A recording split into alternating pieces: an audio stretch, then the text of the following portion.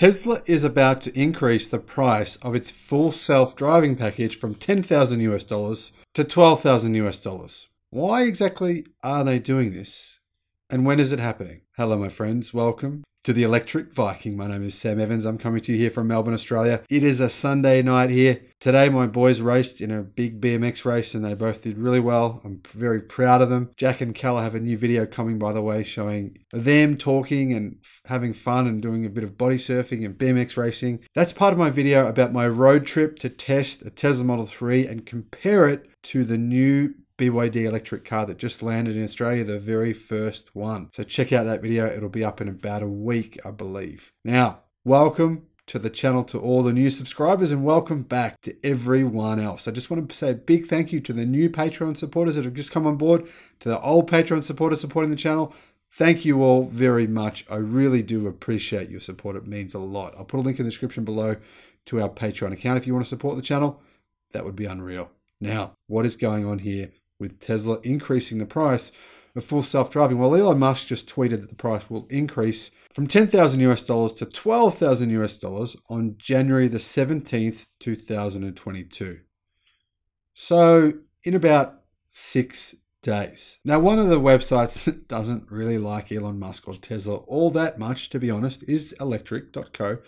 The reason being that apparently they had a falling out with Tesla. Apparently Electric are no longer in the inner circle for the Tesla people. I don't know what happened, but they said something along those lines. So ever since that happened, they have been a lot more critical of Tesla in general.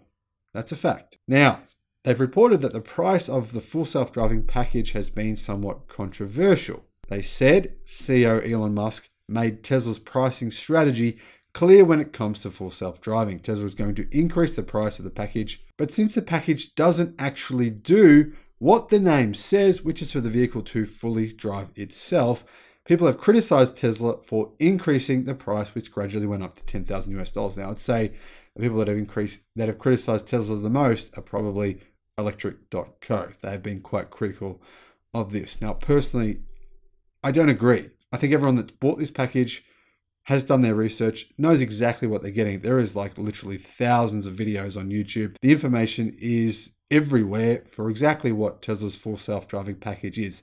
It's technically a level 2 system right now. Tesla doesn't claim it's a level 4 or a level 5 system. They do say you have to be fully 100% aware of what's going on and ready to actually take over the car yourself if you need to. That said, I can kind of see their point. Rather than calling it full self-driving, maybe calling it full self-driving beta would be more appropriate. Now, right now, the kind of controversial issue here is the fact that only a small number of drivers are getting access to the beta, which is quite a bit better than the standard full self-driving. Obviously, the beta will be eventually on wide release once it's been tested and proven to be acceptable for the masses.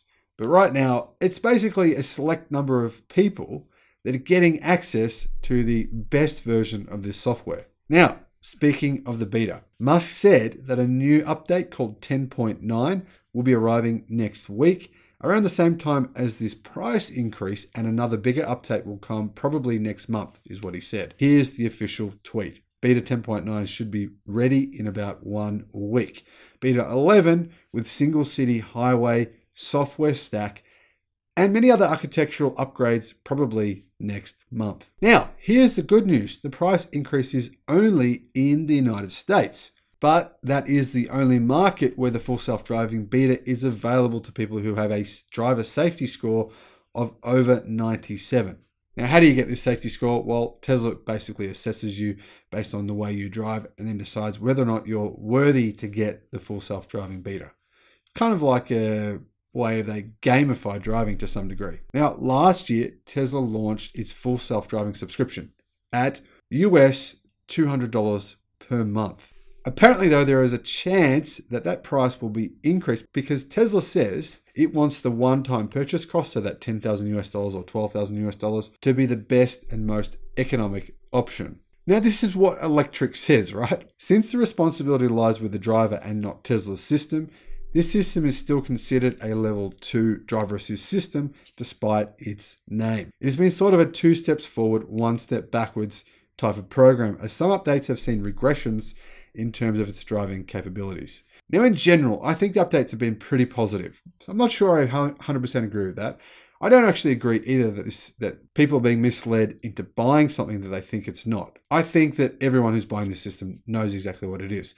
Now, why are Tesla increasing the price? I think it comes down to one reason: increasing margins on their cars. And I also think that they believe they are getting closer to solving full self-driving. Are they getting closer to solving it? Of course, yes, technically they definitely are. This system is definitely getting better. If you watch the videos online of the new updates to this system, it is definitely improving. Key question is here: will Tesla actually achieve full self-driving within the next 2 years? Well, some people say no, they're never going to do it. Others say yes, but it won't take 2 years, or it'll take 5. And some people say yes, it will happen within 2 years. Now, what do I personally believe? I personally think solving full self-driving is extremely difficult, but I do think that within 2 years, Tesla's system will be safer than 99% of the drivers on the road. In other words, it'll be safer to rely on the system rather than rely on yourself. And I'm saying within 2 years, not next week, within 2 years. And I think Tesla thinks that they're coming closer to that position. Now remember, for Tesla to solve full self-driving, for anyone to solve full self-driving, it doesn't need to be perfect, believe it or not, as crazy as that sounds. It simply needs to be better than you at driving. And realistically, for most people, that's probably not that difficult, considering the way I've seen people driving on the roads. Well, during my road trip, wow, there was some crazy driving there. So, is this a good move from Tesla? Well, honestly, if they can increase revenues from this and people are willing to buy it, then sure, it is. But what I personally would like to see happen is the beta get released to everyone. I think that would provide more value for the US $12,000 spend. Let me know in the comment section what you think. Have you purchased full self-driving from Tesla?